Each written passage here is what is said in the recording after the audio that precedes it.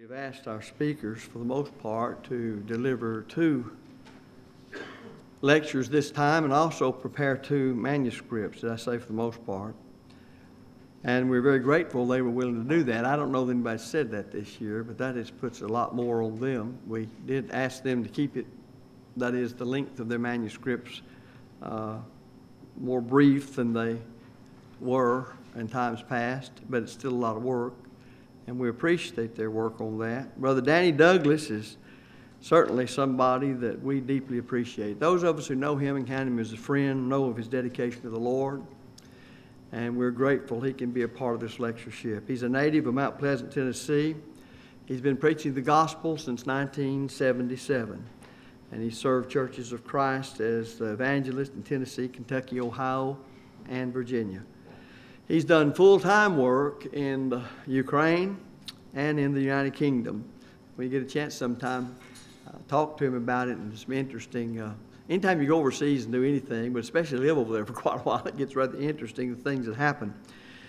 He worked in public education for about 10 years, where he served as teacher, principal, and college instructor, and is now involved in business. He preached over the radio for over 20 years as a teacher in Truth Bible Institute. He's been preaching for various churches, and what's the name of the congregation now? I can't remember. Central Congregation, Mount Pleasant. And they just started. They're trying to get off the ground. If you've got any help you can give him, not only concerning the church there, and I speak financially, but also he's so involved in the work in the Philippines and doing a great work with those brethren who have suffered a lot for the cause of the Lord in the last few years, and especially from false brethren. And you might keep them in mind and also him in mind. We're thankful for his presence, and now we want to hear him speak. Brother Danny, please come.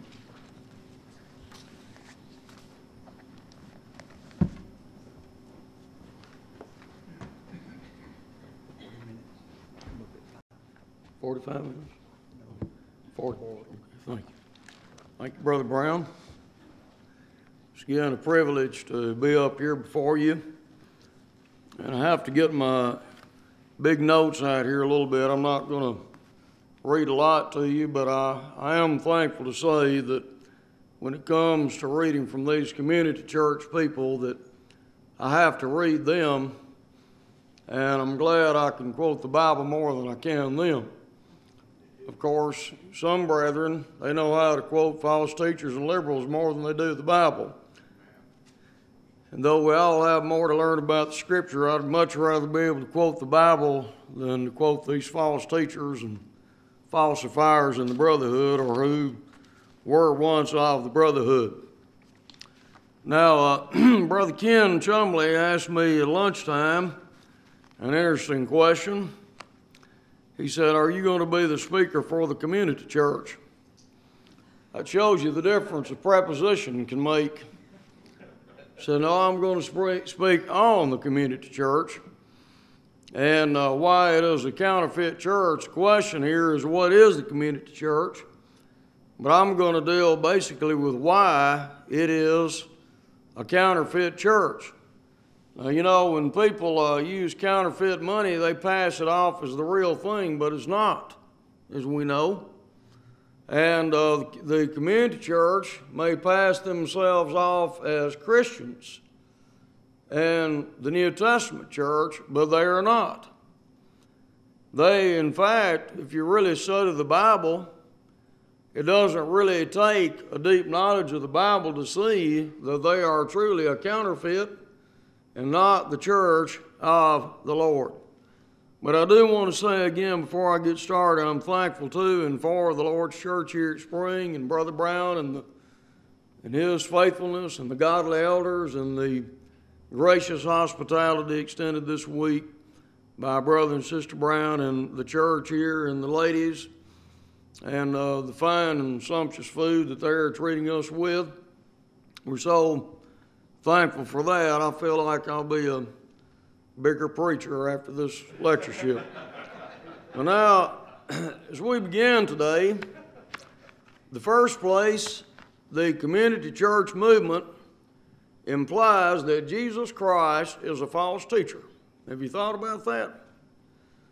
You know, they these and those going off in apostasy today will make a lot about the fact that we don't really have to follow a pattern in all this. But you know, they really do follow a pattern. They follow the pattern of Willow Creek and Bill Hybels in the Chicago area, the modern church growth movement. They follow the pattern of Rick Warren and Saddleback out in Orange County, California, Willow Creek in Chicago, as we said. But they also follow the community church philosophy that's been around for a long time. Frank Mead, in his handbook of the denomination, says that this movement started in the mid-1800s. And in fact, there's a book by David Piper that was published in 1922. And it's amazing how these community churches, whether they have sprung up from the denominations or wayward and erring brethren, they follow this philosophy that Piper sets forth. Piper says, regarding the community church movement, it does not seek harmony through theological or doctrinal agreement, a thing patently impossible, but in the common purpose of all Christians to live lives of spiritual power, expressing in word and act, individually and socially, the teachings and spirit of their common Lord. Obviously, this is a contradiction, because to follow the teachings of our Lord and Savior Jesus Christ obviously means that we will in fact be in doctrinal agreement. Moreover, it implies that our Lord is a false teacher in that he prayed for oneness in the very shadow of the cross. And I'd like this time to look at John 17, verse 20 to 23. And as we read this portion of the Lord's Prayer in John 17, let us ask the question, would the Father and the Son ever be in doctrinal disagreement or division or disharmony? Can you envision that God the Father and the Son, Jesus Christ, would ever be divided in teaching and doctrine and purpose? But yet Jesus prays that our oneness and our unity would be likened unto that existing between the Father and the Son. And so in John 17, verse 20 to 23, Jesus prayed, neither pray I for these alone, that is the 12, but for them also which shall believe on me through their word, that is the apostles' doctrine given by inspiration of the Spirit, the all truth, John 16, 13, that they all may be one as thou, Father, art in me and I in thee, that they also may be one in us, that the world may believe that thou hast sent me. Now that right there tells us that all these religious divisions, including the community church, does not engender belief in the Son of God in the world, because they promote division and disunity and not unity. And he says, in the glory which thou gavest me, I have given them that they may be one, even as we are one, I and them and thou and me, that they may be made perfect in one, and that the world may know that thou hast sent me and hast loved them as thou hast loved me. One thing that becomes apparent about the community church is that it puts community over doctrine. It is very undermining and demeaning toward doctrine. And this is again a contradiction of the Lord Jesus and his apostles. John said that we cannot even have the Father and the Son if we do not abide in the doctrine of Christ, which is the totality of the New Testament. In 2 John verse 9, whosoever transgresseth and abideth not in the doctrine of Christ hath not God. He that abideth in the doctrine of Christ, he hath both the Father and the Son. But a second reason the community church is counterfeit and false is because the gospel is universal in nature. According to Mead, and I believe that he is correct in what the community church purports to do here. Each church is adjusted to the needs of a different community, or what they might perceive to be their needs. To refocus primary loyalty from organizations outside a community to the community itself, and by addressing specific needs there. Well, is our loyalty to be to the community or to Christ? And then also, he says to effect a more relevant religion. Well, now the gospel is always relevant in every age. And the gospel of Christ addresses the greatest and most important needs of all, and that is the needs of every community and every person on the earth, the needs of the soul, and to provide the soul's salvation, deliverance from sin, and coming to God and to Jesus Christ. As Paul said in Romans 1:16, "For I am not ashamed of the gospel of Christ, for it is the power of God unto salvation to everyone that believeth, to the Jew first, and also to the Greek."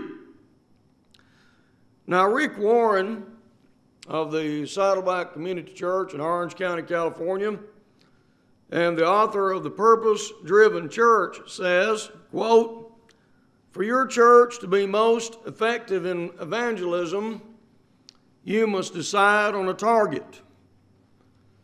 Discover what types of people live in your area. Decide which of those groups your church is best equipped to reach. And then discover which styles of evangelism best match your target. While your church may never be able to reach everyone, it is especially suited to reaching certain types of people. Knowing who you're trying to reach makes evangelism much easier." Evidently, Jesus Christ considered the gospel message to be relevant to every community and moreover for every soul. Because the Lord said to go ye into all the world and preach the gospel to every creature. He that believeth and is baptized shall be saved. He that believeth not shall be damned. Now, this is the amazing thing about the gospel. Regardless of our educational background or socio-economic level, or nationality or race or color or culture, we can all understand the gospel and we can understand it alike. It feeds every soul. It's for every person. And Paul said in Galatians 3:21, "For you're all one in Christ Jesus." Now, Brother Brown mentioned that I have done mission work, and indeed I have, in the Ukraine, in Russia, in the Philippines, and in the United Kingdom. And all of these cultures differ vastly in various ways. But there's one thing that I've always seen, that no matter where you go, whether to the tropical regions or the poverty-stricken areas or the more affluent areas, or Europe or United States, Southeast Asia, or wherever you go, that people without a central headquarters or human authority on this earth who are following the gospel, the New Testament, are all preaching and teaching and practicing the same thing. And they don't have to have a hotline to the United States to do that. All they have to have is the New Testament. Because God gave the New Testament where we could all understand it. The Holy Spirit gave the gospel for everyone. And they preached the gospel with the Holy Ghost sent down from heaven, 1 Peter 1 and verse number 12.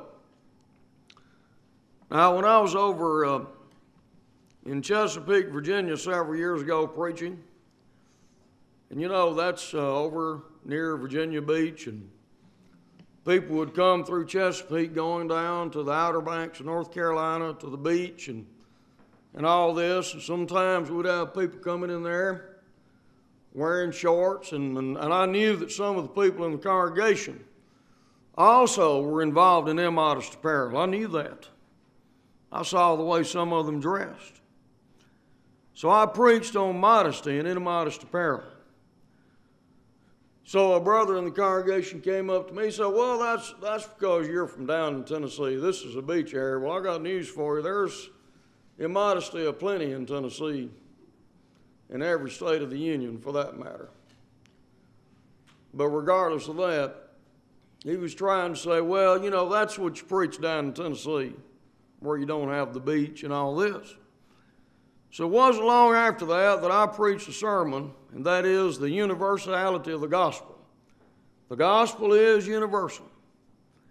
If we live in Las Vegas, we still preach against gambling, right? I heard a story of a preacher up in Kentucky one time, and he preached against alcohol. And one of the men of the congregation came up to him. He said, well, don't you know that the liquor industry is a very prominent industry here in Kentucky? And so he went on, and later on he preached on tobacco. And the same brother came up to him and said, well, don't you know that we raise tobacco here in Kentucky? And then later on he preached on gambling. The same brother came up, well, don't you know we have horse racing in Kentucky? You know, the Kentucky Derby and all that. And he said, what would you suggest that I preach on? He said, why don't you preach on witch doctors? We don't have one of them within 1,000 miles from here. Well, friends, it doesn't make any difference where we live. Sin is sin is sin, and the truth is the truth is the truth, and we are to preach the same gospel regardless of where we live. And Paul said that we're all to walk by the same rule, Philippians 3:16. That is the doctrine of Christ and none other. And by the way, since I did mention immodest apparel, Paul over there in 1 Timothy 2, verse 9 and 10, and of course, this is about the women dressing immodestly, but men also are to be modest. Paul said to keep thyself pure to Timothy, 1 Timothy 5:22. A person that is not dressed outwardly in a godly and righteous manner is not going to be pure inwardly either. Blessed are the pure in heart, for they shall see God, Matthew 5:8. And we need to remember that the way we dress says a lot about us. Mary Quant, the mother of the miniskirt, said that a woman's dress is the mirror of her mind. You know, no doubt she was a very worldly woman, but she spoke the truth there. Now, Paul said in 1 Timothy 2, 9 and 10, in like manner also that women adorn themselves in modest apparel with shamefacedness and sobriety, not with broided hair, or gold, or pearls, or costly array, but which becometh women professing godliness with good works. But now, the gospel does not change from place to place. In Romans 2:16, Paul speaks of the day when God shall judge the secrets of men by Jesus Christ according to my gospel. My friends, we're all going to be judged according to the gospel of Christ. And the Lord said, he that rejecteth me and receiveth not my words hath one that judgeth him. The word that I have spoken, the same shall judge him in the last day. John 12, verse 48. But number 3 this afternoon, the community church is a work of darkness, moreover, because its very existence implies that doctrine is unimportant. Now, Willow Creek, which of course is it and the Saddleback are the two famous models that community church people follow, whether they're of a denominational background or if they have a background of the Lord's church. This is what they say in their statement. We try not to be dogmatic about matters on which Bible-based believers have held divergent views. We want our core beliefs to be centered and his message is found in and supported by the clearest passages of Scripture. More obscure doctrine or teachings with less support are left to individuals to sort out on their own. We take no official position in these areas. Now, there are several problems with this statement. But no doubt it is typical of the community church overall, even among those who have had a background among the Lord's people. Look at one or two of these problems, for example. It said regarding those who have held divergent views. Well, no doubt one of the most controversial subjects in religion is the plan of salvation and baptism. Does that mean we're not going to take any stand on baptism, or we shouldn't take a stand on baptism because there's such widespread disagreement and divergence of views? Evidently, the Apostle Paul didn't know anything about that kind of attitude, or rather, he didn't have it, because inspired of the Spirit, he said there is one baptism there in Ephesians 4:4-6. There's only one, not more than one. And just look at the many things that there are divergent views that people have. Divorce and remarriage, the doctrine of the one church, how we are to worship, and so many other things pertaining to salvation. And by the way, there's another thing here that we want to mention regarding the community church, is that they seek to make matters of faith and heaven and hell issues matters of opinion. For example, an instrument of music. They try to say, well, that's just a matter of opinion. That's not a matter of doctrine or the faith. This idea that there are some passages of Scripture that are more important to emphasize, or some doctrines that are more important to emphasize in the Bible than others. Now, who's going to be the judge of that? Is the community church going to be the judge? Are Bill Hybels and Rick Warren and other well-known religious leaders, are they going to be the judge on what's the most important? Well, we know what the real judge said, don't we? He said, teaching them to observe all things whatsoever I have commanded you. Matthew 28, verse 20.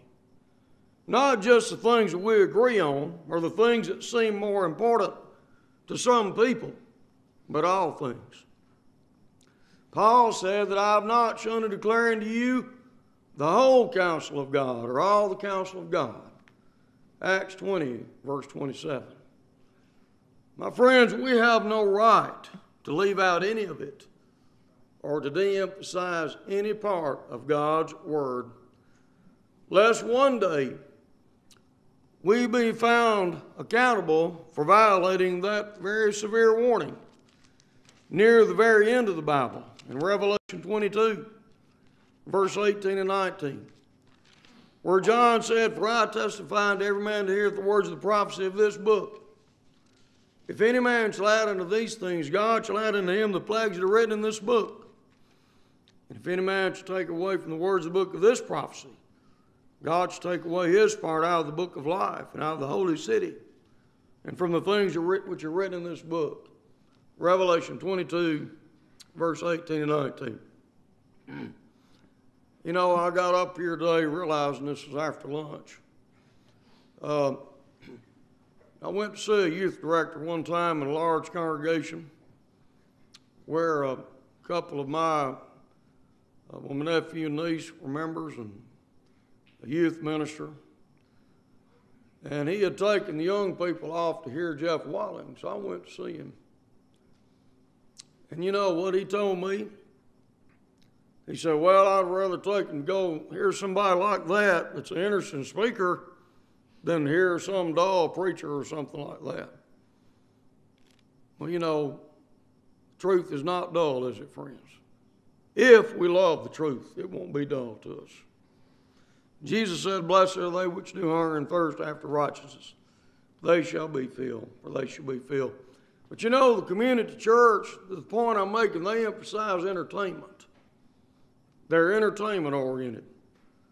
As our brother J.E. Choate said, that he likened these big ones like, I think, Willow Creek or Saddleback to a Broadway show.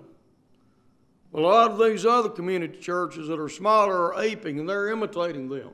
They're trying to put on a show, keep everybody entertained. It's almost like the cardinal sin, so to speak, with them is boredom. You just don't be boring. Don't bore people with a lot of Bible preaching. And haven't we had some great preaching this week here in this lectureship? And wonderful lessons. There's another thing here that is implied by this that's very disturbing. And that is that we may not be able to understand everything alike. Is that what Paul said in Ephesians 5:17? He said, "Wherefore be ye not unwise, but understanding what the will of the Lord is." Now, as we think further on this matter, there's a community church near where we live. It's called the Murray Hills Church, and they used to have on their website, Murray Hills, A Church of Christ, in small letters. And they may still do that, but they call themselves the Murray Hills Church.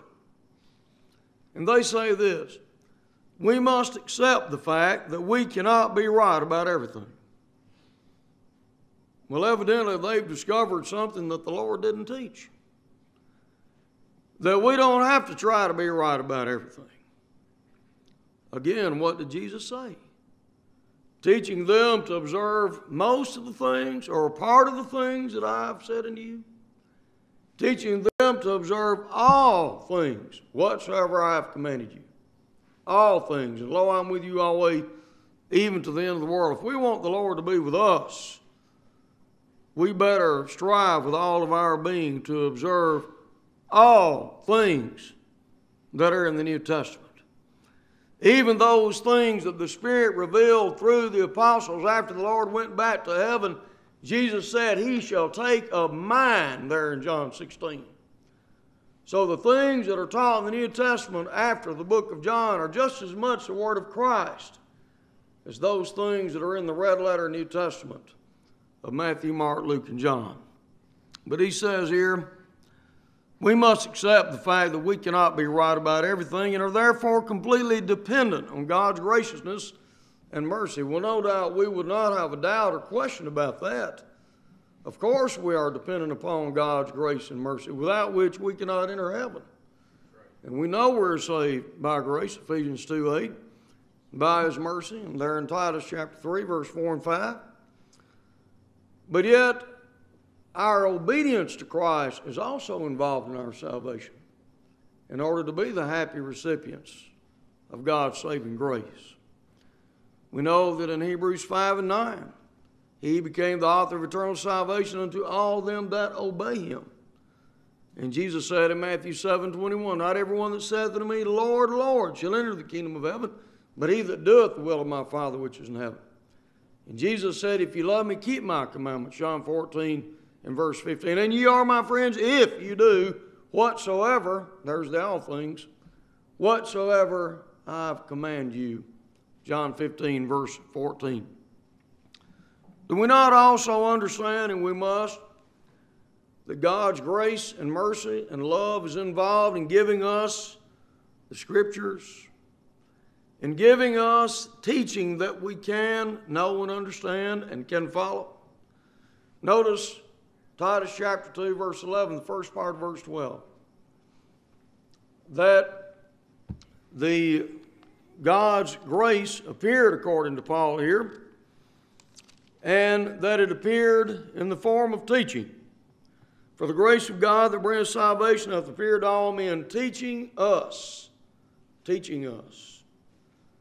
God's grace appeared in the form of teaching, made possible by the blood of Christ. Do we know that the New Testament was brought about by the blood of Christ? As one of the old preachers used to say, I believe it was Brother Gus Nichols, that the blood of Christ is on every word of the New Testament. That's a great statement right there. Jesus said in the instituting of the Lord's Supper, this cup is the New Testament in my blood, which is shed for many for the remission of sins. The New Testament in my blood. Hebrews 10:19 speaks of the blood of the everlasting covenant. The blood of the everlasting covenant. What time did I get up here, Brother Brown? Okay, well, I'll stop sometime or another then. All right. But anyway, Okay. All right, that's good enough then. All right, the community church, moreover, is counterfeit because it teaches that we can follow Christ and have His Spirit without following the words and pattern of the New Testament. I'd like to go back and read Piper's statement again in his book. It does not seek harmony through theological or doctrinal agreement, a thing patently impossible, and that's a lie because the Lord said we could. But in the common purpose of all Christians to live lives of spiritual power, he says we can do this in word and act without doctrinal agreement. Individually and socially, the teachings and spirit of their common Lord.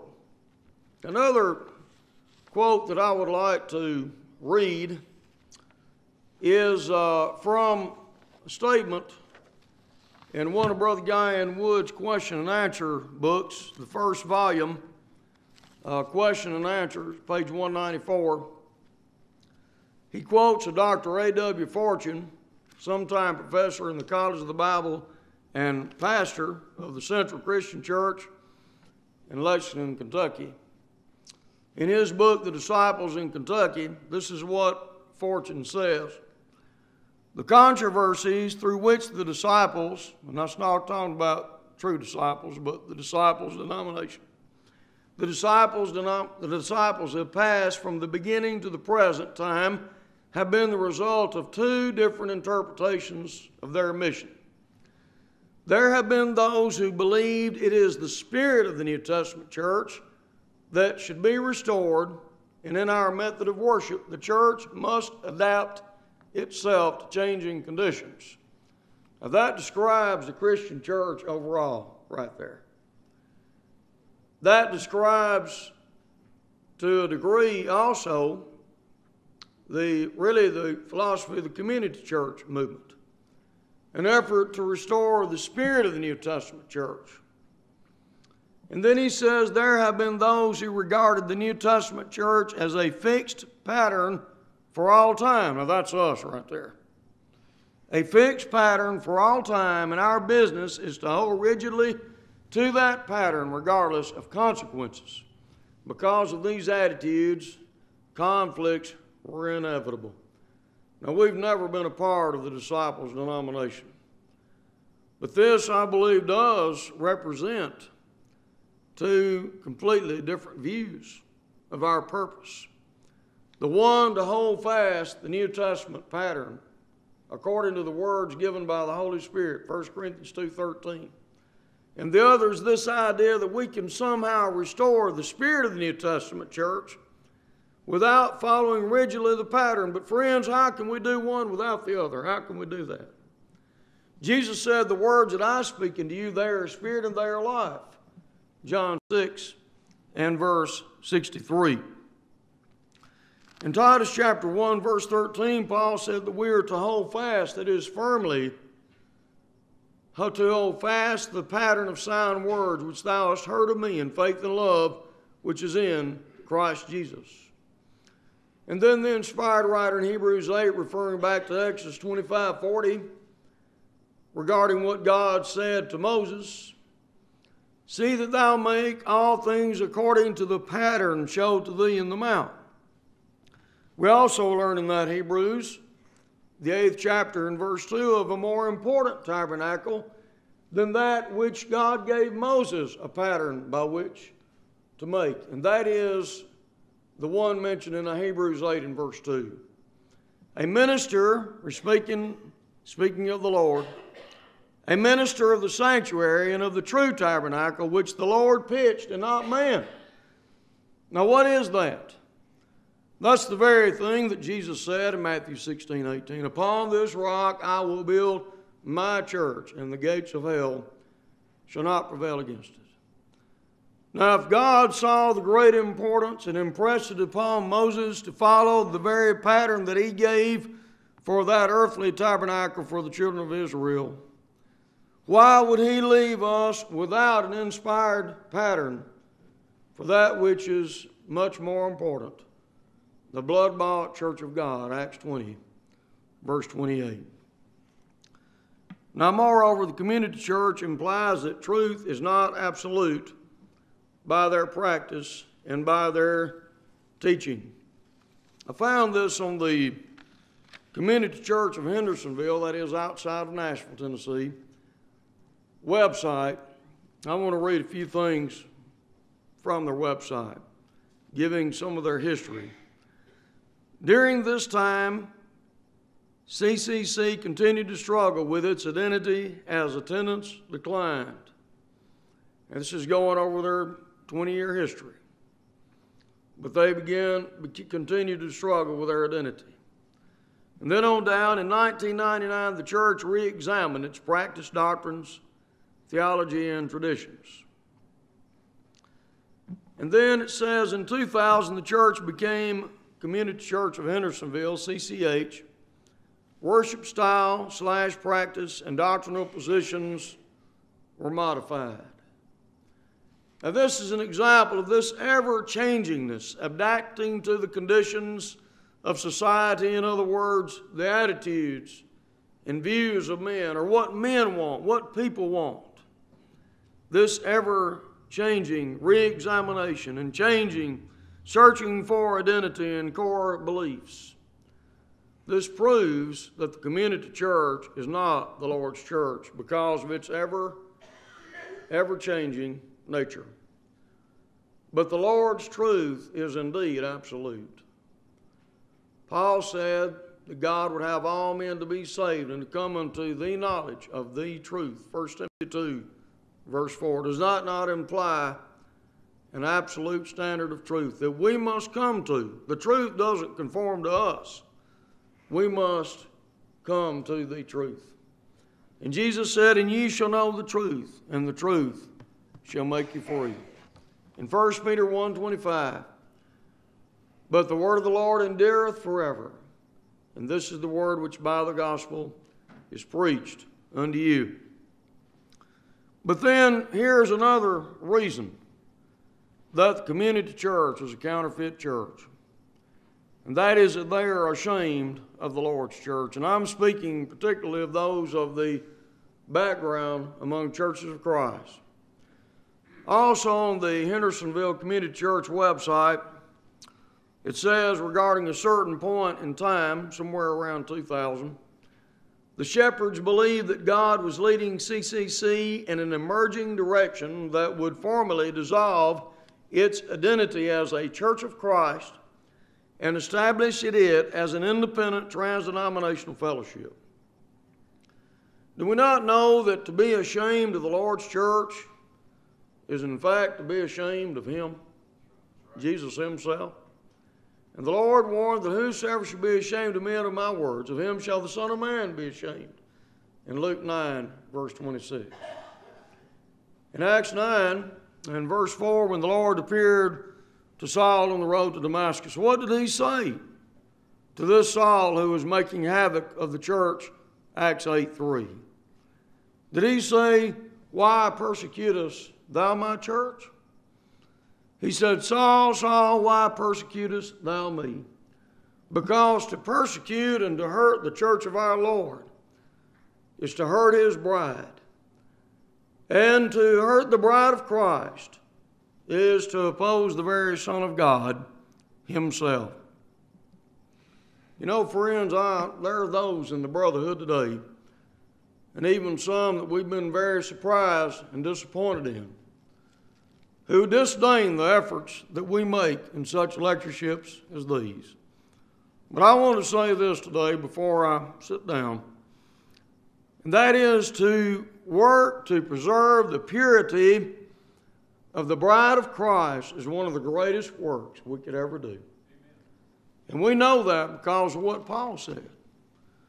And we should never let any of these so-called sound brethren who don't have the backbone to do this to make us feel guilty about what we're doing. Amen. And condemning error and working to keep the bride pure. In Ephesians 5:26-27, that He might sanctify and cleanse it with the washing of water by the word, that He might present it to Himself a glorious church, not having spot or wrinkle or any such thing, but that it should be holy and without blemish.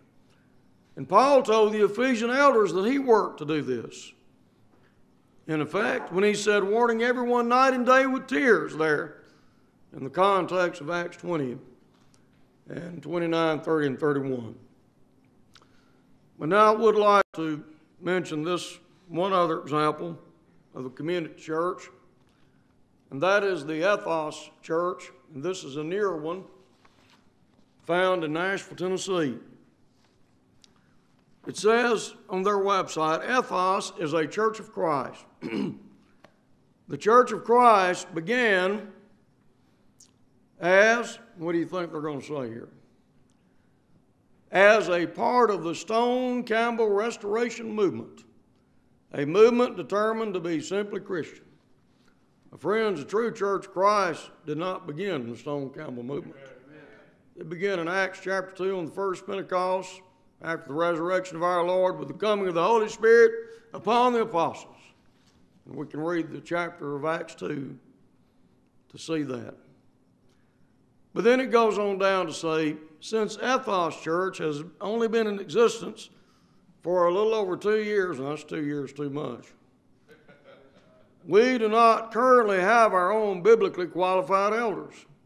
By God's grace, please don't blame this on God, but it says, by God's grace, He has provided us with 14 wonderful elders from the Harpeth Hills Church of Christ, our partner church, that have agreed to serve as the temporary eldership of Ethos Church until God raises up elders from within our church body.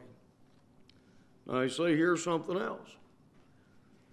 They're here teaching that we've got one eldership in one locality over what's supposed to be a church in another locality. Well, what did Peter say about that? In 1 Peter 5, verse 1, the elders which are among you, I exhort, who am also an elder and a witness of the sufferings of Christ, and also a partaker of the glory that shall be revealed, feed the flock of God which is among you, not somewhere else. Now that should forevermore close the matter as to what they're doing as being very unscriptural. Now I could, if I had the time left, go ahead and talk about the pragmatic nature of the community church movement, and I believe that's one of the key words. The end justifies the means. Do whatever it takes, as another brother said this week, to get the warm bodies in the building. A market-driven religion, entertainment-oriented, not God-centered, not Christ-centered, not to worship God in spirit and in truth, John 4:24. Don't be offensive, but tickle the ears of men. And I could also go on to say, in 1 Kings 12, we find a pragmatist by the name of Jeroboam.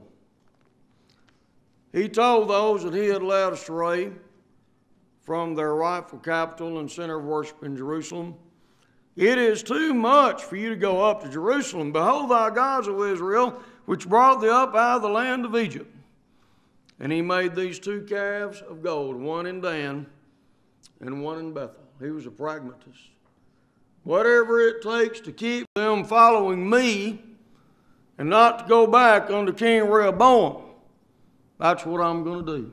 The end justifies the means. Well, the Bible said, there is a way which seemeth right unto a man, but the end thereof are the ways of death. And I want to close with what Paul said in 2 Timothy chapter 4, 1-4. And this contradicts the community church philosophy that don't preach anything offensive, don't be preachy. Paul said, I charge you therefore before God and the Lord Jesus Christ, who shall judge the quick and the dead, is appearing in his kingdom, preach the word, be instant in season, out of season, reprove, rebuke, exhort with all long suffering and doctrine. For the time will come, and friends, it has in our brotherhood, when they will not endure a sound doctrine, but after their own lust shall they heap themselves teachers having itching ears, and they shall turn away their ears from the truth, and shall be turned unto fables. So let us preach the word, and let us hear, obey, and love the word. Thank you.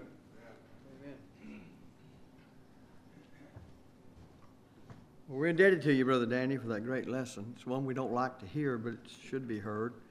Some of the people that used to claim they wanted to hear it to be warned are now traveling down the very path that he showed us today that is foreign to the teaching of the New Testament. Well, if it's just a few people in a building somewhere they don't even own, or in somebody's house, that's serving God as he wants to be served, as the Bible authorizes, then we're doing right. And that's the way it ought to be. I'm afraid of, I've been afraid of brethren for a long time, but I'm afraid of brethren when it comes to willingness to be right if you're the only one. It seems like that we can't obey God, at least some brethren can't, unless they can all do it in a groupie session. Have you ever noticed in reading throughout the Old Testament that the men are held up as great, zealous, faithful people who love God with their whole heart? Nearly every time it picks out them having to stand alone. Have you ever noticed that?